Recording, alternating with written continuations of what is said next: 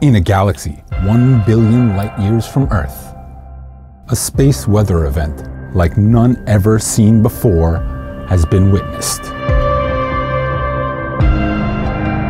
Astronomers using the Atacama Large Millimeter Submillimeter Array in Chile have captured imagery of the phenomena, which they are describing as towering intergalactic gas clouds raining in on a supermassive black hole, as seen in this artist's depiction.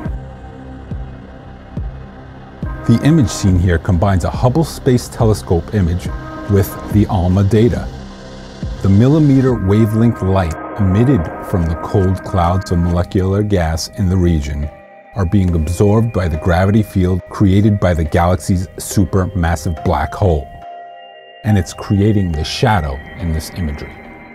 This suggests that the clouds of molecular gas that have been found to contain as much material as millions of suns are feeding this enormous galaxy's black hole. For more about this discovery, click the link in the video description or read the story below. And for Space.com, I'm Steve Spalletta.